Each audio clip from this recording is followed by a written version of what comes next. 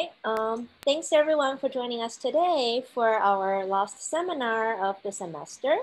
It is my pleasure to introduce Adam. Adam is assistant professor in the Department of Mathematics at University of Toronto. His research focuses on mathematical biology, scientific computing, and stochastic processes with applications to gene expression and neural networks. So today he will share with us some of the related work about a simulation of the electrical activity of retinal tissue and electroretinogram design. Okay, you can see my slides, yeah? Yeah, okay, all right, thanks for the invitation.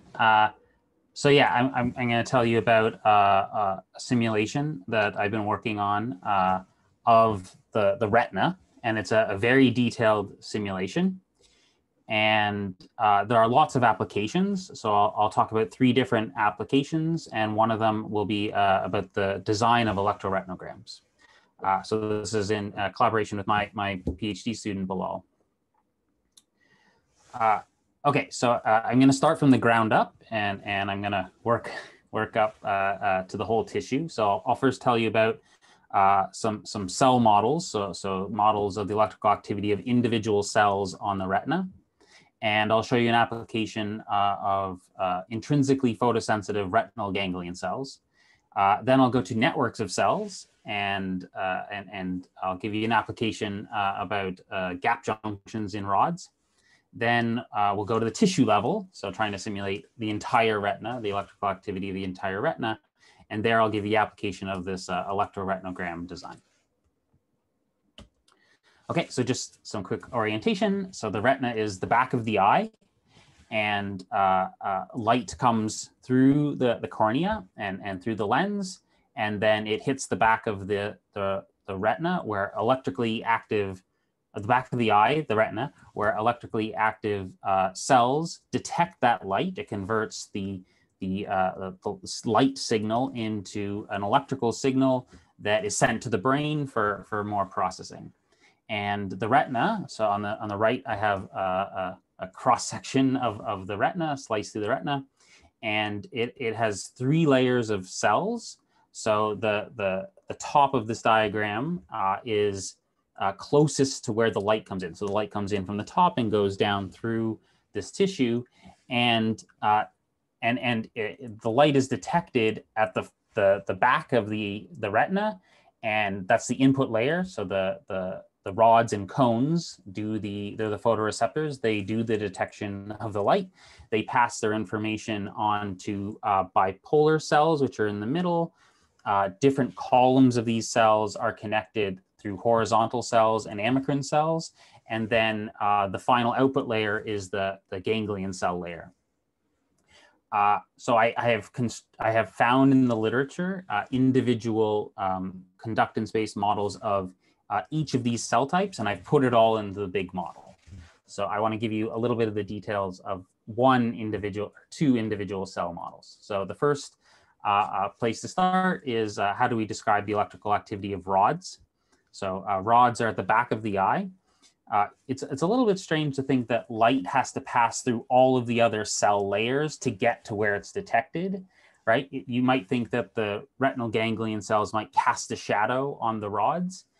And it might make more sense to put the photo detectors right up front where the light comes in.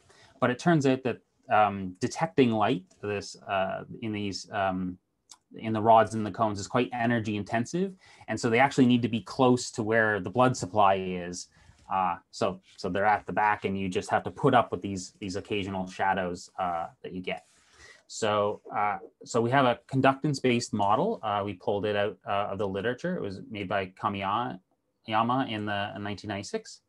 And they did patch clamp experiments where they patch onto these cells, they shine light, and they figured out what channels were in the cell membrane and the little segments inside the rod that does the phototransduction.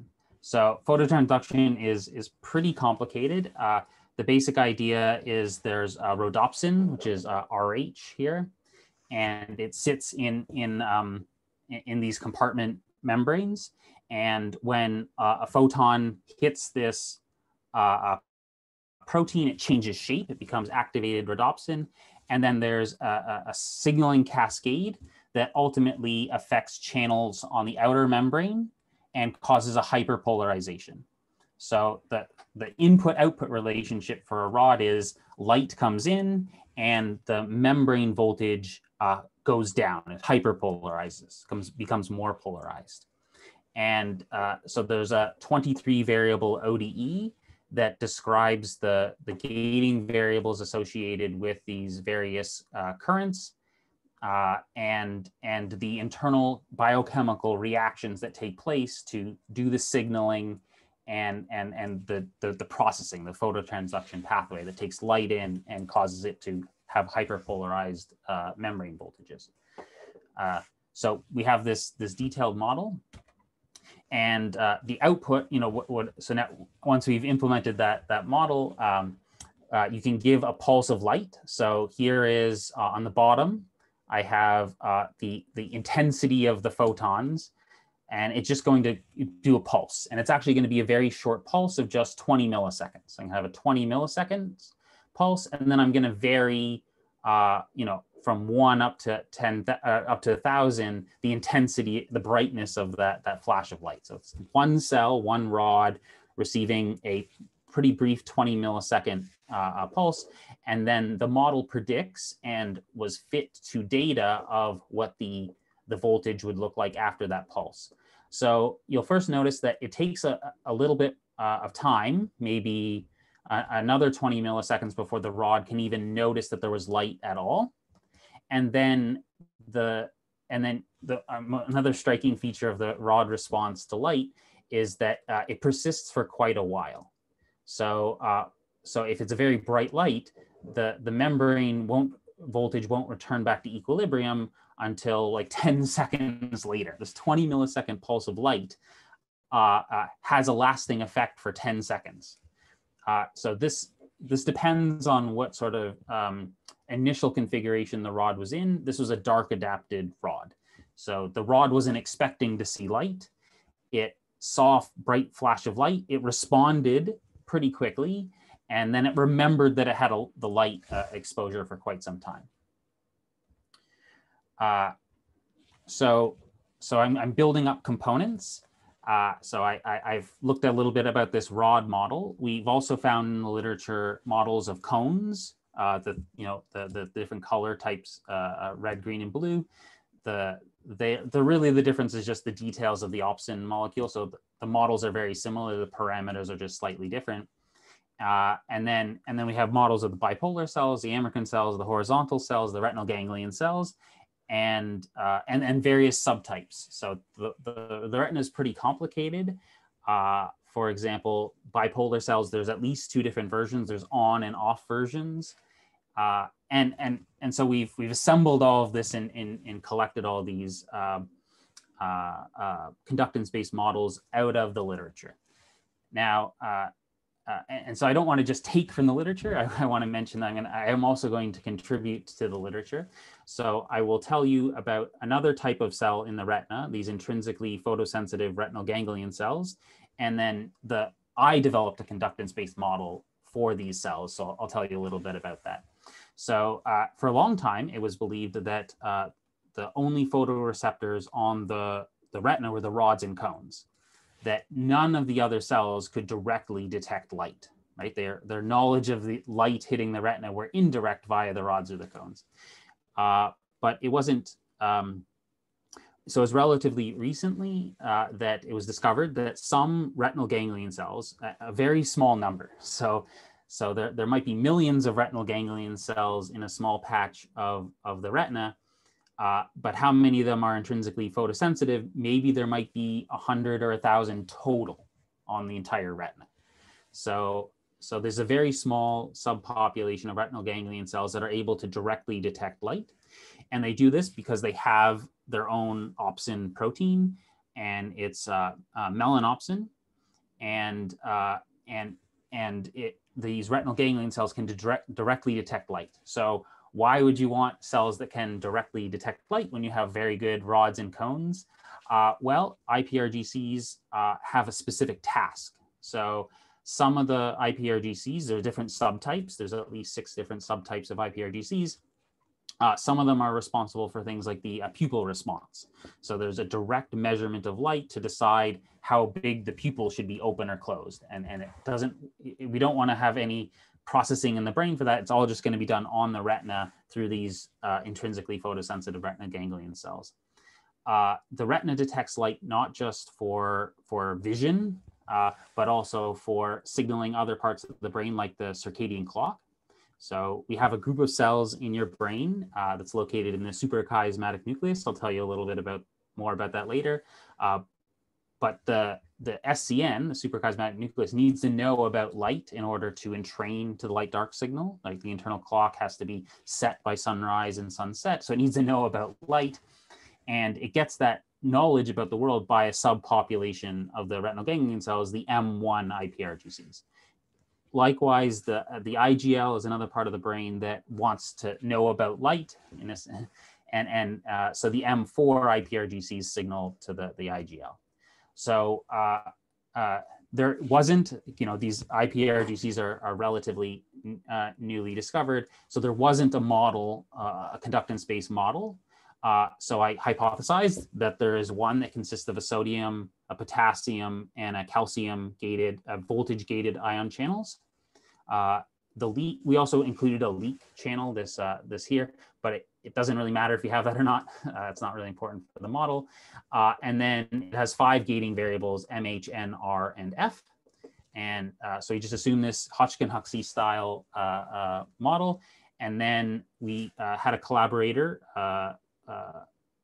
actually one of the people who first discovered iPRGCs, do some patch clamp experiments on them and collected data. So here is measurements of the calcium current, right? So you can put different chemical blockers to separate whether you're looking at the sodium current or the potassium current or the calcium current. So these circles are time averaged measurements of the calcium current. And then the solid line is me searching lots and lots of parameter space to find a best fit. So, and these are just a small subset of the measurements we use to fit the parameters. If you're interested, here's what the M, H, N, R, and F time scales and quasi-equilibrium functions as a function of voltage look like. And there's 2 curves on each plot. One is black for the M4 subtype and blue is for the M1 subtype. So we've developed this model and we can look at current clamp experiments. So where you inject a fixed constant amount of current and then you measure the voltage. So the first upper row is for M1. These are the iPRGCs that talk to the circadian clock. And then there's the M4 iPRGCs. They're morphologically different and they have a different role. They communicate to the IGL. And these 2 columns in the middle correspond to left data and right model. And these are not fit curves. These are validation curves. So I think if I didn't tell you which one was model and which one was data, maybe you could figure it out because the left looks a little bit noisier, but it's still a very good validation.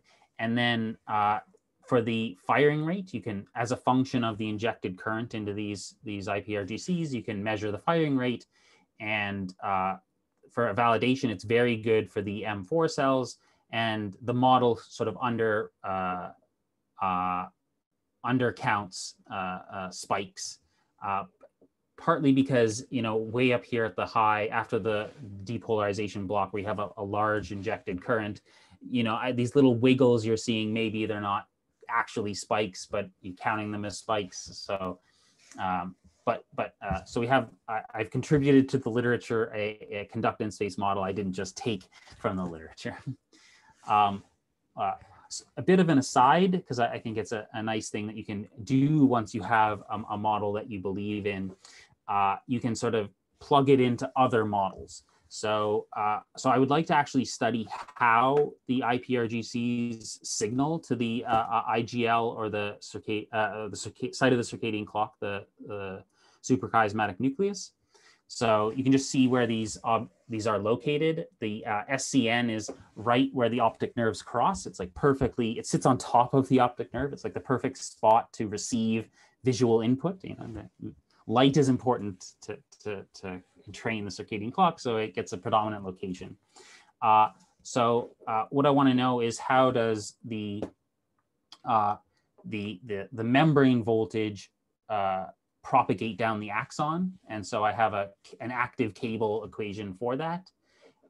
And then I can say, take for an M1 cell, I can take its voltage, membrane voltage in the soma, plug it through that cable equation and figure out what at the axon terminal it looks like. And then I can look at different levels of the applied current.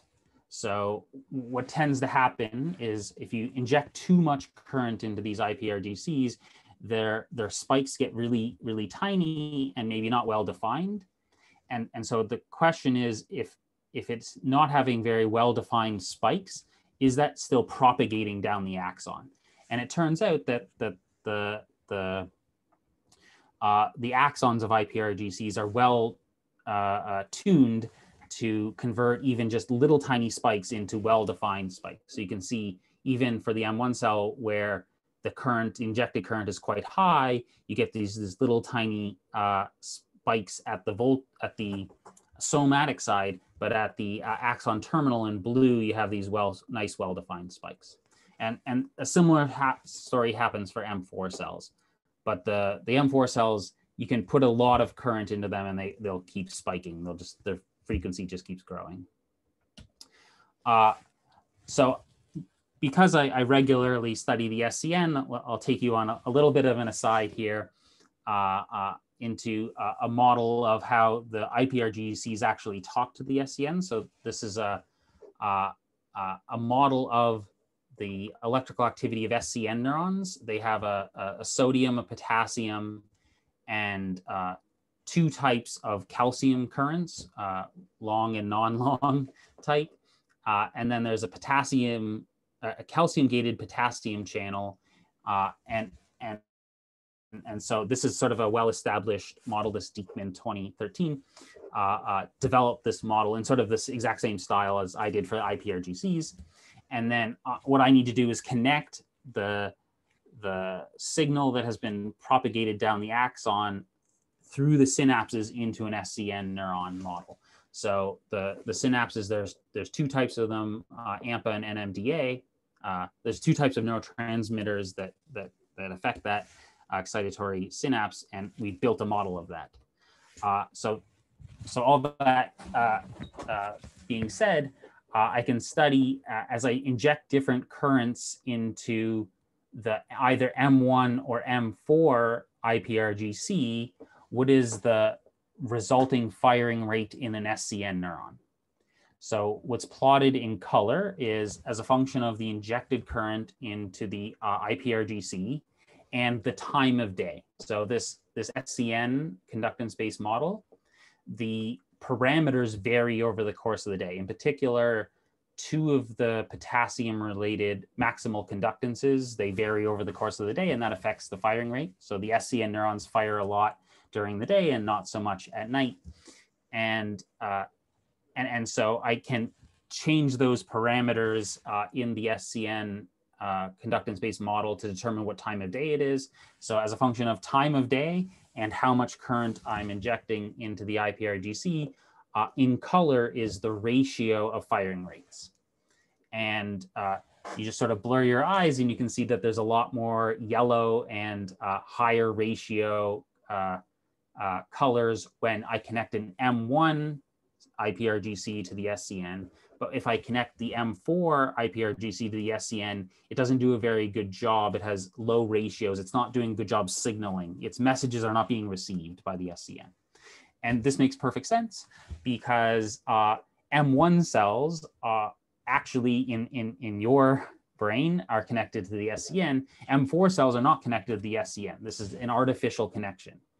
And so we make this case that the differences between M1 and M4 cells are meaningful, and they're tuned in a sense to do their task. So if they're in the case of the M1 cell talking to the SCN, they're tuned to do that, so they can signal effectively to the SCN. We have also looked that M4 iPRGCs are tuned to talk to the IGL, but I haven't presented that result here. All right, so that's the end of the aside into iPRGCs and the SCN.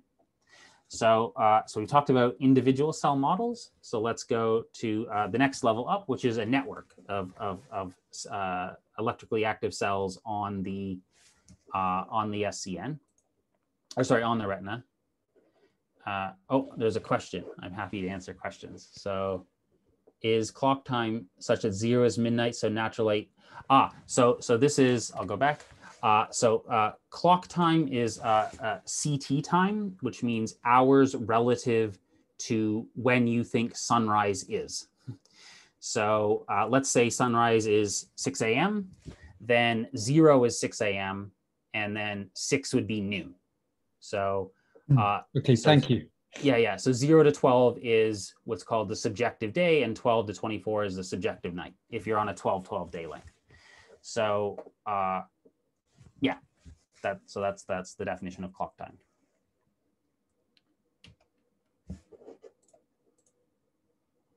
Okay, so back to the retina, and so here's an image of the retina, and it's set up so that you can visualize the rods. So all these little hexagons are rods, and then these darker spots are cones. They're stained to be darker.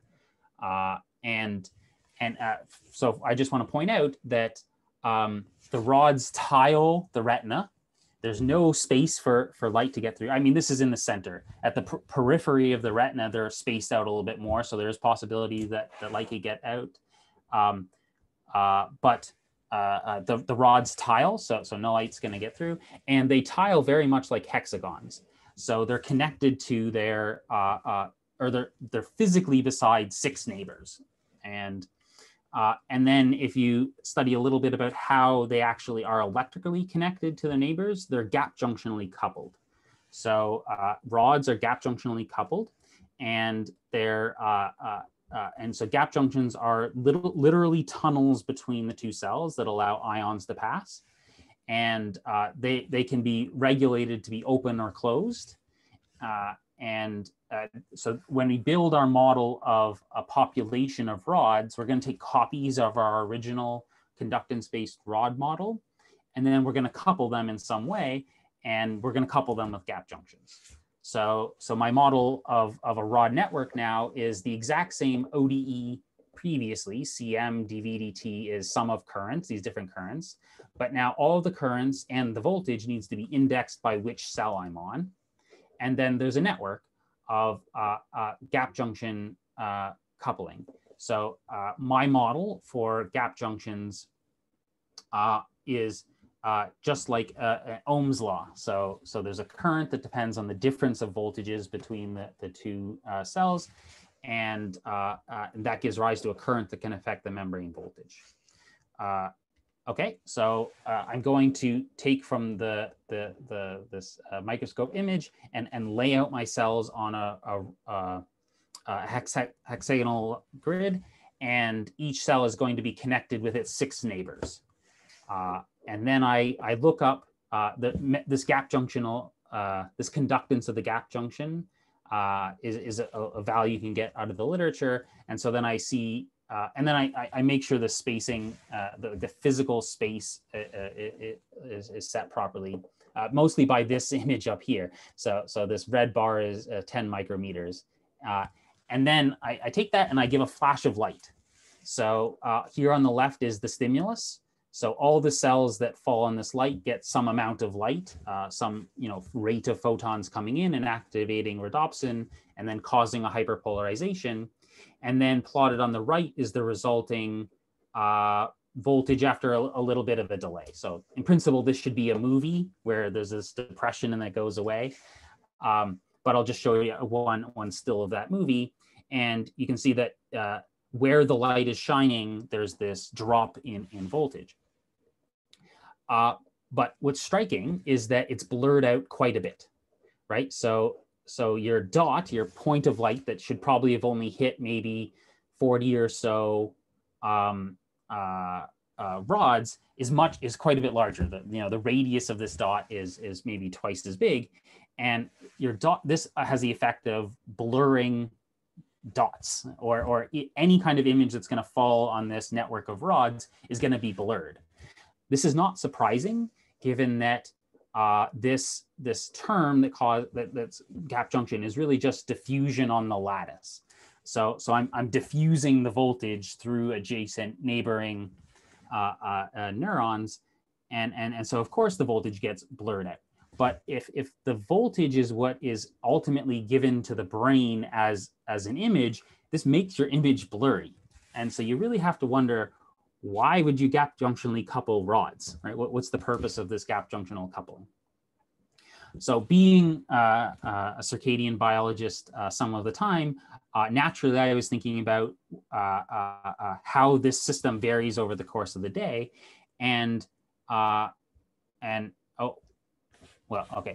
Pause my segue. Okay, but before I get talking about the circadian variation in this gap junctional coupling, I should tell you a little bit about how to solve this very large ODE, right? So I potentially want to do millions of rods, but I face quite a bit of challenging. The dynamics are very stiff because I've mashed together sort of different physics. So there's time scales associated with the light. There's time scales associated with the gating variables, how quickly the gates open and close. The calcium dynamics has another whole set of time scales. The G protein signaling cascade, it has different time scales. And so the ODE is very, very stiff. That's even before I add the gap junction coupling, which is like diffusion, which is an additional source of stiffness. So I have my own time stepping routine to solve this. I use a backwards differentiation formula. And in order to step forward in time with a backwards differentiation formula, you need to solve, and quasi-Newton works quite well. So I only need to typically have 5 or 6 Newton iterations, and I only need to update the Jacobian matrix every few time steps. So it works pretty well. And in my admittedly crummy implementation in MATLAB, I can easily do 10,000 rods in real time. So the criterion that I'm striving for is being able to simulate in real time. So I can do 10,000 rods in real time.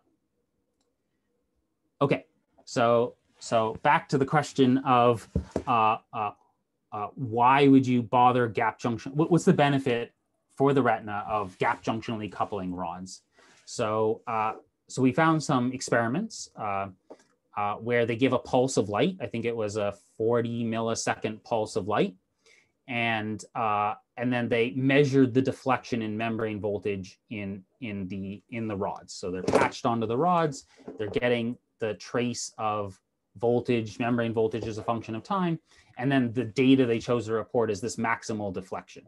So here it would be like 20 millivolts maximal deflection, and they did the experiment at both the middle of the day and the middle of the night. And they get different maximal deflections. So in the nighttime, their maximal deflections are smaller, and during the daytime, their maximal deflections are larger. And the units are a little bit strange here. R star stands for activated rhodopsin. So the x-axis is the total number of activated rhodopsin molecules over the course of per rod over the course of the total light. Whereas in the model, we have an intensity of photons. So there has to be some conversion, but we've gone and figured that out. All right, so what do we have to play with in our model? We're going to vary this gap junctional coupling. So we're going to give the same pulse to one. The experiment size of the light is the size of a rod. So they're supposing that they're stimulating a single rod that they're patched onto. They also patch onto neighboring rods, but I'm not using that data. So I stimulate just this one rod in blue. I simulate the whole network, and then I do a parameter sweep, both in the total light intensity and the x-axis, and then in color, this parameter for the gap junction coupling. And I look at this, and it looks like it has the same rough shape. So it starts low and goes high.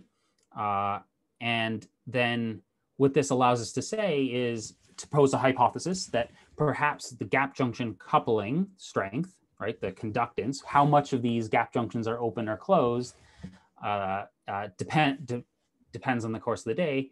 And notice that the signs work out. So in the daytime, we have a more green colored gap junctional coupling value that's lower. So lower conductance during the day, higher conductance at night.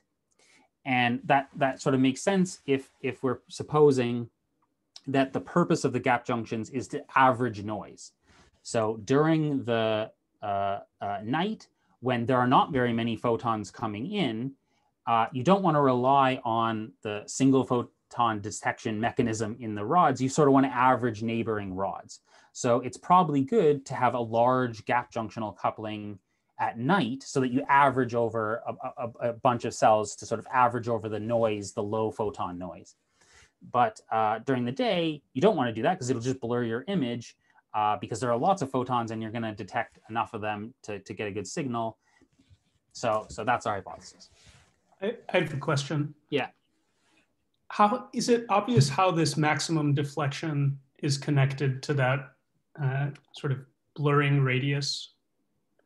Because I guess you've told us how that increasing this this coupling constant will change this blurring radius, but it's not clear to me, at least, how that connects to this deflection.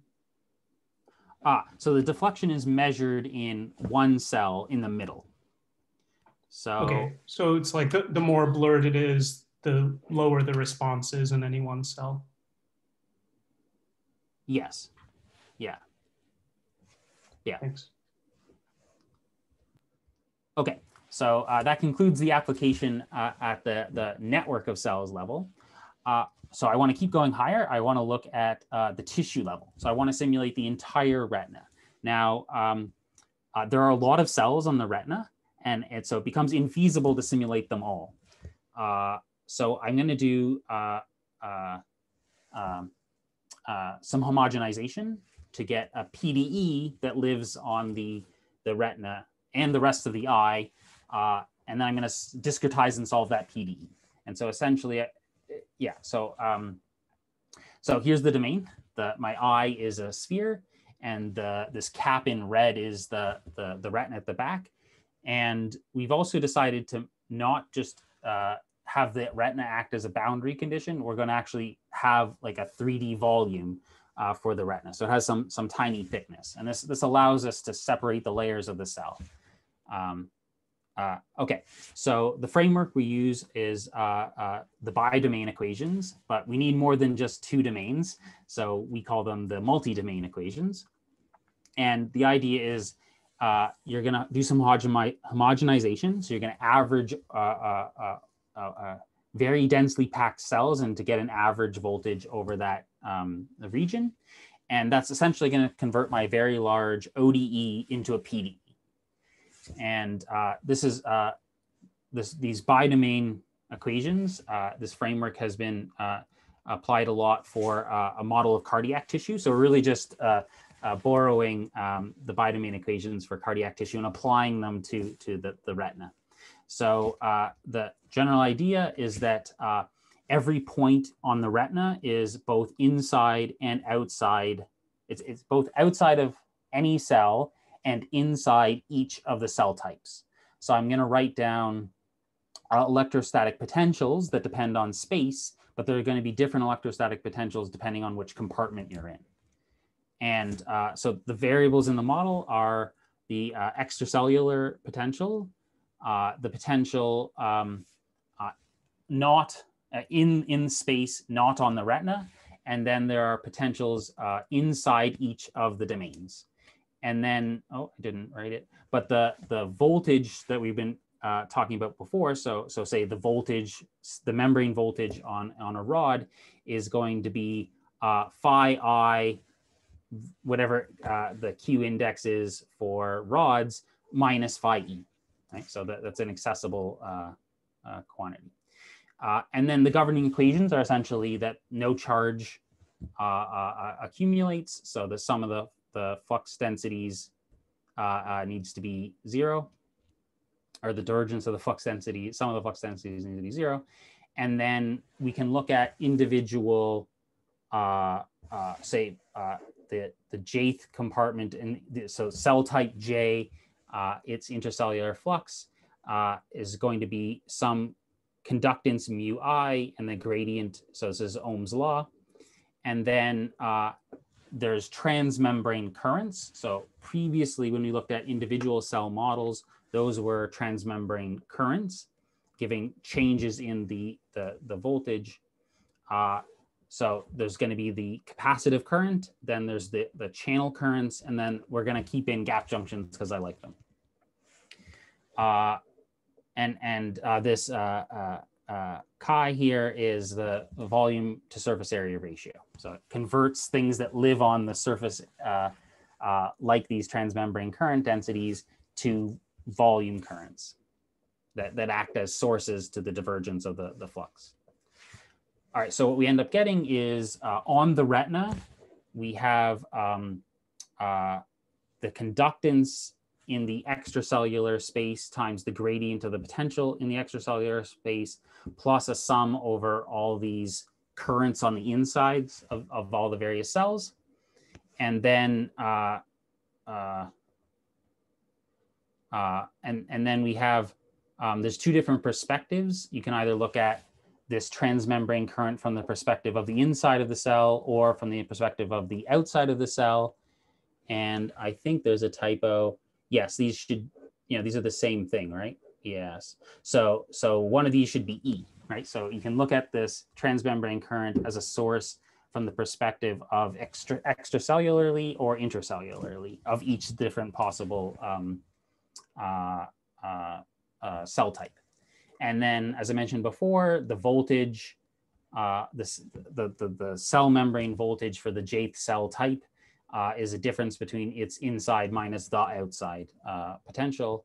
And then, because we want to account for things like phototransduction, associated with each cell type is a state vector, things like how much rhodopsin and how much inactivated rhodopsin and reactivated rhodopsin, and all the various sort of calcium quantities. So they go in a vector. So there's ODEs at each point in space that describe internal things that are happening in the cell, like phototransduction. And then there are some boundary conditions on the boundary of the retina. And they're basically that current can't accumulate on the boundary and the potentials are continuous. And then away from the retina on the rest of the eye, we're just assuming that it's a passive electrical media. So the inside of the eye is composed of, it's called vitreous humor. It's an ionic solution. So it has some conductivity. We'll call that mu(s). Okay, so this is a challenging system of PDEs coupled with ODEs on the boundary. So we have linear elliptic equations for the functions that live over space. And we just use conservative finite differences. We naturally work in spherical coordinates because the eye is a sphere. Most of the numerical stiffness doesn't come from the PDE part, it comes from the ODEs, things like we talked about before when we're solving these, the rod model. So again, we use a backwards differentiation formula, except a fixed time step just doesn't, it's too much to do it. You need to adapt the time step. And so we have a way to extrapolate and interpolate our backwards differentiation formula. So that basically when the lights turn on, the time step gets small, and then the time step gets larger as things are becoming less variable. we have a lot of very sparse linear solves to do as a result of using Newton's method to solve the backwards differentiation formula updates.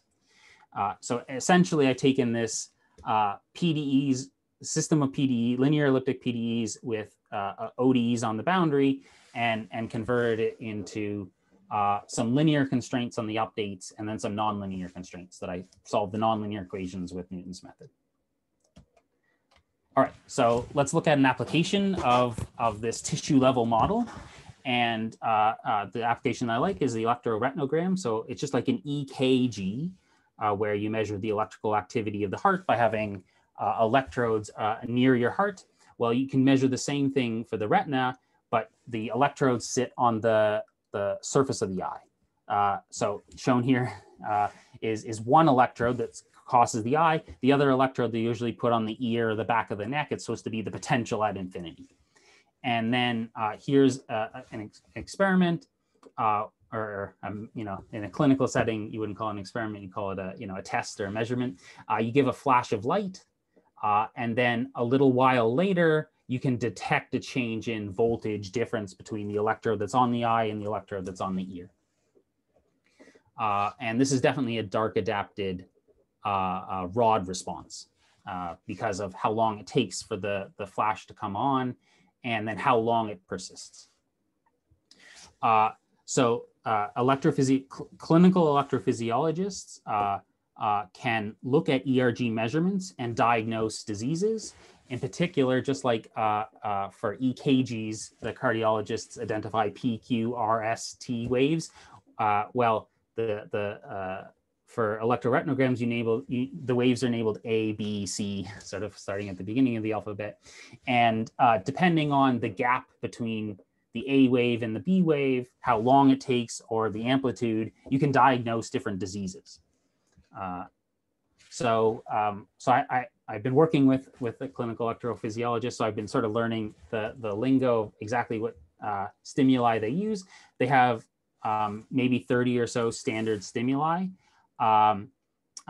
Notice that this is a lot different than EKG. You get in a lot of trouble if you were to shock the heart to measure it, right?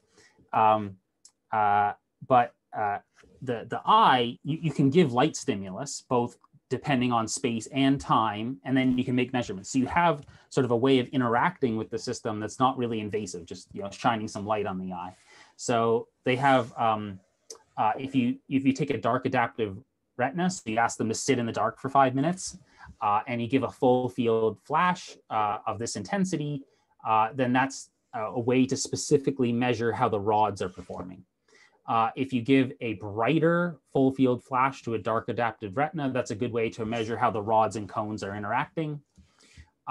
If you just want a cone response, an isolated cone response, then you give a full field flash of light at this fairly bright level, but you make sure it's light adaptive, so you filter out the rod response. Rods are tended, they function primarily at low light levels.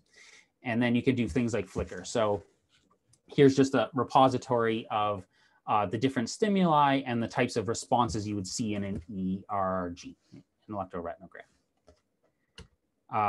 So I said I'm working with this clinical electrophysiologist, and he's given me some data. So here's various light stimuli and the measurements. I think each one has 4 measurements. So or some of them have just 2 or 3, but in the different colors of the different measurements, they repeat the experiment, the measurements. And so here's the data. Actually, we haven't quite worked out a relationship yet where he can give me patient data. So this is actually his data, his eyes. And a trained electrophysiologist can look at this and say, that's a healthy retina, or that's a diseased retina. I'm not so good. I'm not trained in looking at these. So I would like to simulate these these light stimuli on my retina model, and then see if I can figure out what's working well or not based on using the simulation. So here is a simulation of my whole tissue model with a flash of light. Hopefully that's playing. Okay, right. So I'll loop it again. Okay, so there's a flash of light, it's brief, and then all I'm plotting on the right is the potential on the surface of the eye. You wouldn't be able to measure at the back of the eye. You could only measure really at the front of the eye. But these are the values you get, and they're tiny. They're like 80 microvolts, right? These are very small things. And I'll regularly compare ERGs to EKGs. EKGs there are big voltages that are easy to measure. These are very tiny voltages that you're measuring. Okay, so that's one of the a single flash of light. And that's the type of measurement my model gives. Okay, here's a flashing stimulus. So hopefully it is. Yeah, so I'm going to have 5 flash stimulus, and then each time there's a flash, there's a voltage that's slightly delayed because the rods take a little while to detect the light and send that through the G protein signaling cascade to affect the voltage, which then affects the surface potential. But that's an elliptic equation, so it's instantaneous. But anyway, here's me running the ERG measurements in the model. Okay, so one disease that ERGs are very good at diagnosing is age-related macular degeneration. So here's just a camera image. They just put a camera close up to the eye, and they're just taking a photograph of the retina, and you can very clearly see that there's something wrong, this yellow patch. So it turns out that this is a very late stage a case of macular degeneration where all the rods in this area are dead. They're just not working at all. And so the patient has like a blind spot. There's a circle they just cannot see in. It turns out that this is a very late stage case because you can actually see the damage. Using an ERG, you can detect the damage well ahead of time. And there are treatments for AMD, not great, but some of them involve changing your diet, and that can slow the degeneration. So we want a really good way of diagnosing with ERGs. And actually the ERG diagnosis can happen even before the patient notices that they're getting some blindness, because the brain is very adaptive. If there's a small dark spot, it'll just fill in the gaps. So you might not even notice that you're having a blind spot. But ERGs can, a trained clinical electrophysiologist can detect these. But I want to know if we could do a little bit better. So here's what I'm going to do. I'm going to, in the simulation, damage a part of the retina, and then I'm going to simulate, and I'm also going to make an ERG measurement. Now, for right now, I don't have this working in a clinic or anything. The ERG measurement is just a separate simulation of some hidden area of damage. So I have the true area of damage that I simulate, and then I have a hypothesis for the damaged area that I'm going to simulate. The difference between those two are going to be the error. I'm going to just use the L infinity, the max difference between the two. And then I'm going to have 2 adversarial optimizers. So the hypothesis of which area is damaged is going to try and decrease the error. So I'm going to try and, the optimizer is going to try and move where I think the damage is to decrease the difference between the measurement and the simulation. But then I get to pick a stimulus. And so the stimulus, where I flash the light, it's going to try and increase the error. So it's going to try and shine light so that there's a difference between the hypothesis and the true damage. Okay, so here's roughly what it is. The eye is a sphere. And then there's a circle where I'm going to cast light. The black region is where there is true damage, and the red region is where there's a hypothesis difference. And then this X is on the front, the cornea, where I'm actually making the measurement. So now I've sliced that eye through just for visualization. I'm going to plot the potential in the eye. Here's where I'm actually measuring. The X is where I'm measuring. So these curves are a flash of light spatially located to just where this yellow bar is. The black bar is the true damage. The red bar is the hypothesis damage. And then I'm going to have this adversarial optimization where you move the yellow to make the difference between this red curve and the black curve below bigger. And then and then you update simultaneously you update the hypothesis damage region to decrease that error. So they fight against each other, and hopefully we get a good result. So I just need to make a new share over here. Okay, so you should be able to see it, and then I'll play it. And so then I'm showing in time what the voltage looks like after this flash. And then there's a discrete step where I update the light stimuli and the hypothesis on the damage. And so the curves should get, well, there's a fighting to try and make the curves closer together or further, or closer together or further apart. And they should, there, now it's got a really good estimate of the damage. So I'll play it again. So my estimate is very, very bad, but then I start expanding it and moving it. The light expands and then narrows in. And in the end, you know, these intermediate steps are making marginal improvements. The light is just trying to separate the difference between the hypothesis and the true, and eventually get a very good result at the end.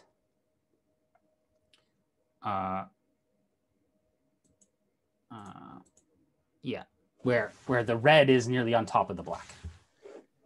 Adam, could you say something about what's the, I mean, it's clearly good if you can pinpoint where this macular degeneration is, but are there any like interventions that you can do? I mean, is it treated based on knowing the site of the degeneration, or?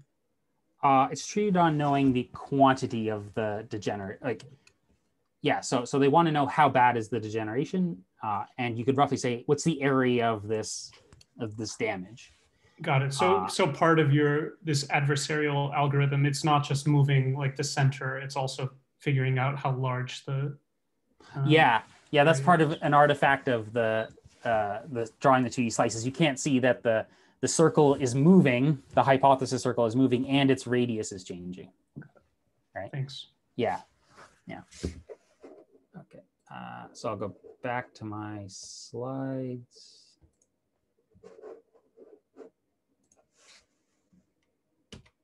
You can see my slides, yeah? Okay, so in conclusion, so I have a detailed model of the electrical activity of the retina. I showed you just a fraction of the detail I have in there. One application is to be able to simulate and interpret and design ERG measurements. And there's lots of future work. I'll be keeping graduate students busy for a while. So the simulation needs to it's very if we want to be able to do this in real time, so that we in the clinic design the stimuli while the patient is sitting there, we need to be able to simulate essentially real time, and we're pretty close. We're using some clever parallelization and custom written numerical methods. We're using GPUs, but we could stand to improve a little bit.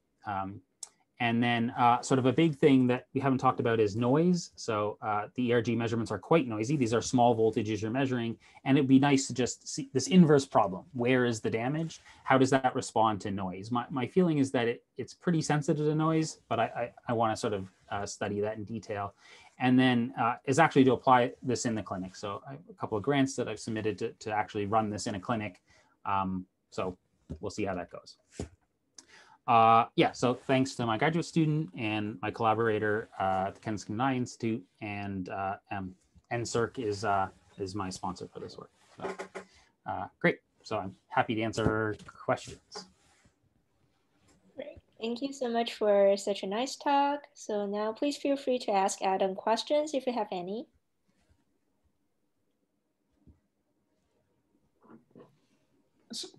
So maybe I'll just ask one question. It seems like, at least from that one image you showed, when this macular degeneration happens, it's kind of localized, or maybe it sort of spreads out from some localized area. I mean, in principle, it could have been somehow dispersed throughout the retina. Is that also something that your models could be used for, kind of simulating the progression of this degeneration and testing different ways that could happen? Yeah, so in the simulation, I can damage whatever cells I want or whatever areas of cells I want, or different cell types. So macular degeneration specifically is for degeneration of the rods, but there are other diseases where the other cells have problems. So I can damage whatever cells I want wherever I want. But for solving the inverse problem, as soon as you have like multiple regions, or you're saying like I could damage potentially any region on this grid, there's just too many parameters for the inverse problem. So by making the assumption that the damage is localized and in a circle, then I have fewer parameters for the inverse problem, and I can get success in finding that, at least in these synthetic experiments. And maybe that's actually the relevant case, at least based on one data right. point. So all the camera images of the late stage AMD, they are like I showed, circles, right? You know, I would say this is pretty circular. And is there a reason to think why it should be like? Do you have any reason to think why, if one of these cells dies, then maybe its neighbor is also going to become damaged in some way? Yeah. The mechanism of the disease is insufficient supply of nutrients, and okay. So that's the that's the vascular network behind that connects them. So nearby rods are likelier to die. The death of the rods is correlated because of the shared food supply. But this may only be true for late stage sort of AMD. The purpose would be to detect before it's visually, obvious. So maybe when it's not so visually obvious, maybe death is happening sort of all over the place. So these are some of the challenges we'll face when we actually got to apply this in a clinical setting.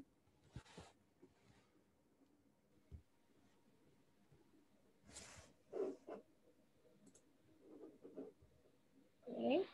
Do you have any other questions for Adam? All right, I guess we will just wrap up here for today. I'd like to thank our speaker, Adam, again, and everyone for your participation and support throughout the semester. Have a nice day, and I will see you all in the coming fall. Take care.